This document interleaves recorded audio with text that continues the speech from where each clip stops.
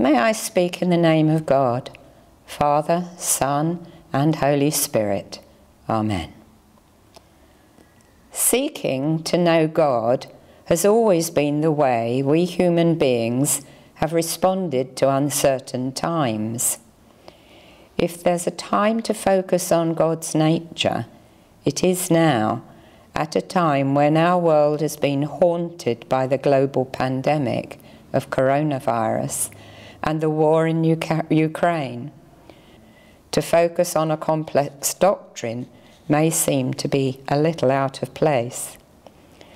Today, we speak of the one God who is Father, Son, and Holy Spirit. God is one and indivisible. Yet, we profess to believe in God the Father, who made the world, in God the Son, who redeemed us on the cross, and in God the Holy Spirit, who lives within us. They are not three gods, but one God. It's not hard to understand why Christians have been accused of undermining the unity of God by this very doctrine we honour today. It's a stumbling block that separates us from other peoples of the book. Muslims and Jews both believe in one God, and yet fail to understand the concept of the Trinity. Not really surprising, because it took 426 years before the early Christian church agreed on and recorded what we now claim when we repeat the Nicene Creed. The New Testament doesn't explain the doctrine of the Holy Trinity, yet over the first two centuries of Christianity, reflection on the experience of faith in Christ led the church to develop this doctrine. We see glimpses of it in the very earliest ways Christians prayed. Think how often Christian meetings all over the world are brought to a conclusion by saying the grace. Those words which come straight from St. Paul. The grace of our Lord Jesus Christ, the love of God, and the fellowship of the Holy Spirit be with us all. This isn't the doctrine of the Holy Trinity, of course, but it indicates how God, as Father, Son, and Holy Spirit, proves inseparable from the way Christians have always lived their life in Christ.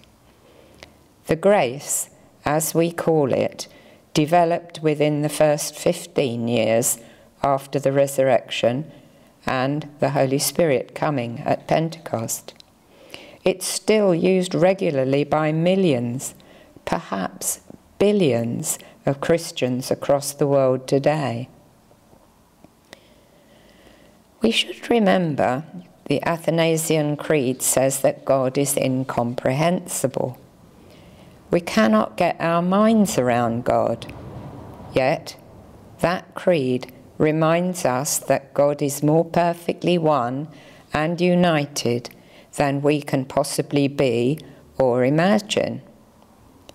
In God, there is a mutual relationship of love which is more outgoing, perfect, and complete than the love found in any of us in our relationships.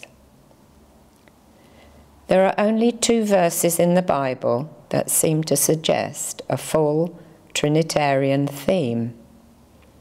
Matthew 28, verse 19. Therefore, go and make disciples of all nations, baptizing them in the name of the Father, and of the Son, and of the Holy Spirit. And in 2 Corinthians 13, verse 14, may the grace of the Lord Jesus Christ, and the love of God, and the fellowship of the Holy Spirit be with you all.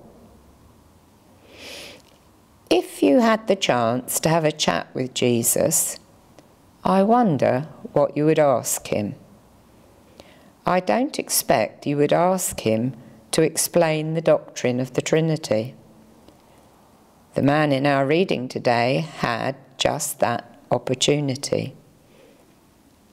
Having caused mayhem in the temple with the money changers, we are told Jesus was the talk of the town. Most of the Jewish authorities had begun to see Jesus as a threat, but one of them, Nicodemus, became very interested in what this new rabbi had to say. Jewish people believed their salvation was dependent on the learning and keeping of the laws set in stone by God and given to Moses. Nicodemus was a Pharisee, probably a member of the Sanhedrin, a prominent man in the community, and almost obsessed with the study and the keeping of Jewish law. So Nicodemus crept out at night because he dared not jeopardize his reputation by being seen talking with Jesus. Nicodemus began by giving Jesus a compliment. He said that Jesus must have been sent from God because no one could do the things he did without the power of God, the great I Am. Not responding to flattery, Jesus spoke about the kingdom of God. Nicodemus was expecting the Messiah, a new David, sent to reclaim the kingdom of Israel on earth. But he soon learned Jesus had come to usher in a new kingdom of God, not physical, but spiritual. Nicodemus, imagining his mother giving birth to him now as an old man, was totally confused. His mind was set on the physical world, but Jesus was talking about the spiritual. The kingdom of God was a new way of thinking and a new way of seeing for Nicodemus. The kingdom of God is within you. Nicodemus could not understand. He had spent his whole life keeping those physical laws to gain entrance to God's kingdom. But he was rapidly beginning to realize this way just wasn't going to work. We still see the physical world full of violence and hatred, injustice, pain and sorrow. We see the effects of the physical world in the legacy of the coronavirus, the violence in Ukraine, and the effects of rampant inflation every day on the news. But the kingdom of God is a new world, a place of peace where the streets are paved with gold and the light of Christ is always around us. It is then through spiritual, not physical means that we will enter the kingdom of God. On this Trinity Sunday, as we ponder the nature of God and his kingdom, we too have unanswered questions.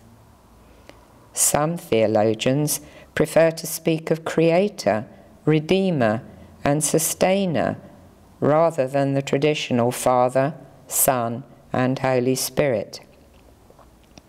For myself, the Trinity of persons is completely indescribable by using human vocabulary.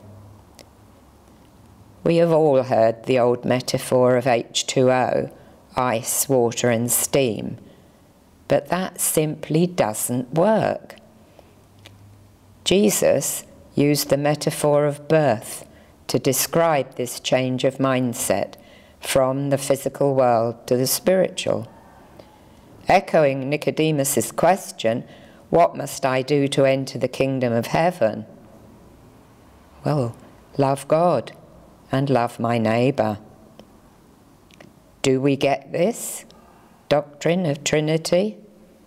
In our Christian journey, we learn more about God day by day as we walk with Jesus throughout our earthly life. walking in the power of the Holy Spirit and onward into the kingdom of God, our Father, by the grace of his Son, Jesus Christ. Amen.